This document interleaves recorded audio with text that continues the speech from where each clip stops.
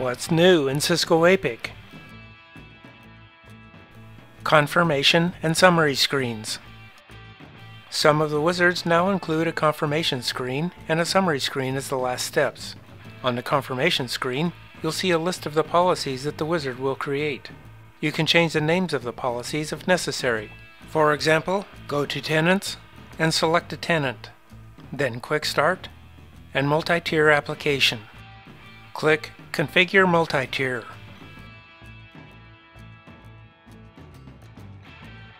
Fill out the fields of each screen of the wizard as appropriate.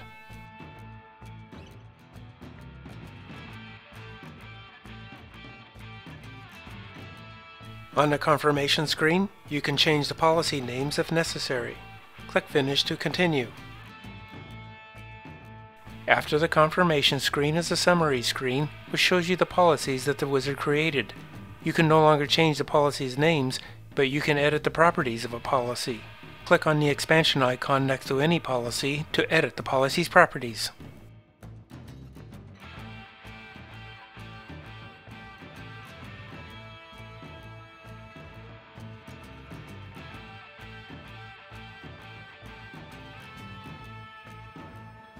Bookmarks.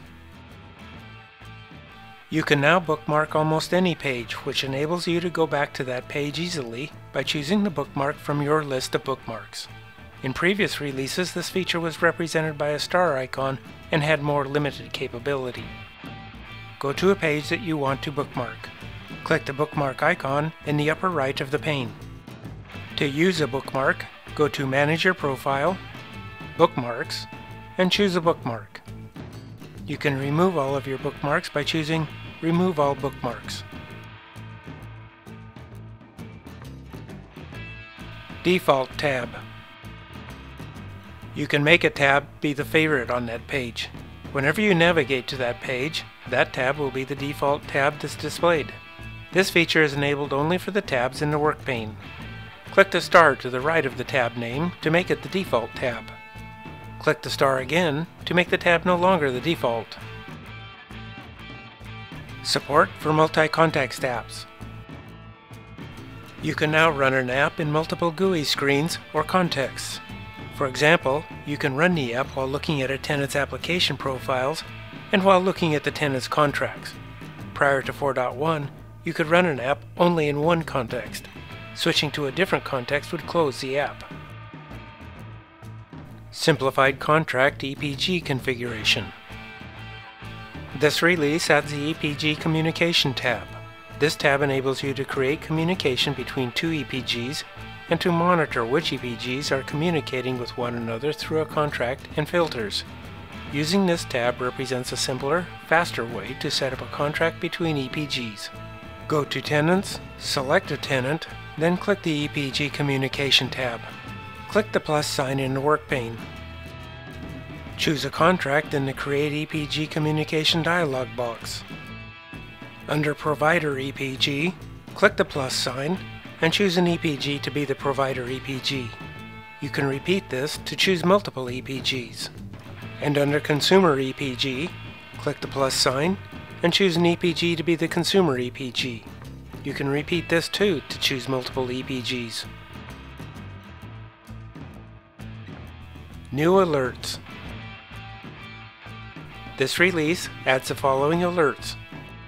OSPF connectivity is down.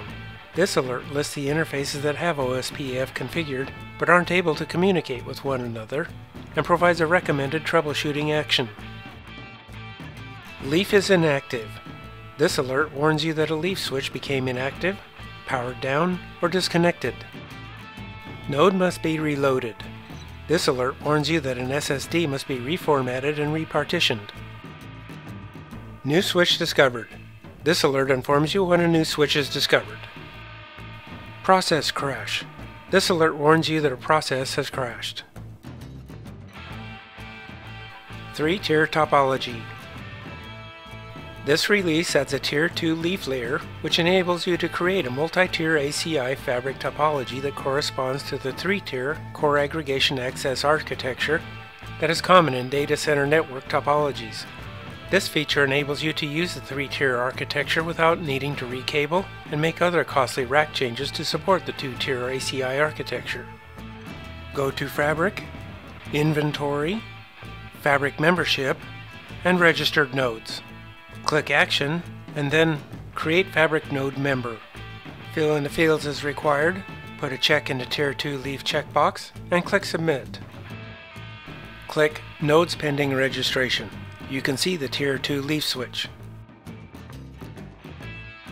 Object Store Browser Improvements.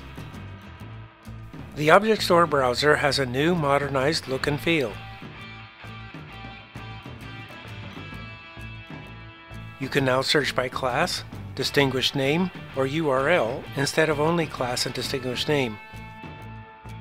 After you find an object, you can make the object a favorite, which enables you to go to your list of favorites and load the object from there.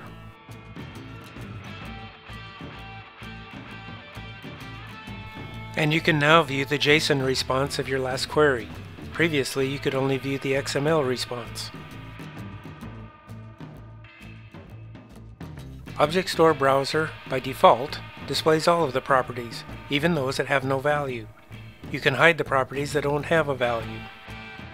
You can also navigate the distinguished name using the breadcrumbs, which is simpler and easier to use. And you can now only view a distinguished name stats, faults, or health if there is applicable data. Integrations tab. This release adds the Integrations tab, which enables you to view all third-party integrations. Currently, you can integrate APIC with Cisco UCS Manager and vManage. UCSM integration enables the APIC to automate networking policies on UCS devices, meaning that you can control your UCSM nodes using APIC. vManage integration enables tenant admins to apply pre-configured policies to specify the levels of packet loss, jitter, and latency for tenant traffic over the WAN. When a WAN SLA policy is applied to tenant traffic, the Cisco APIC sends the configured policies to a vManage controller. The vManage controller, which is configured as an external device manager that provides Cisco SD-WAN capability, chooses the best possible WAN link that meets the loss, jitter, and latency parameters specified in the SLA policy. Click Action, then Create Integration Group. Fill out the fields and click Submit.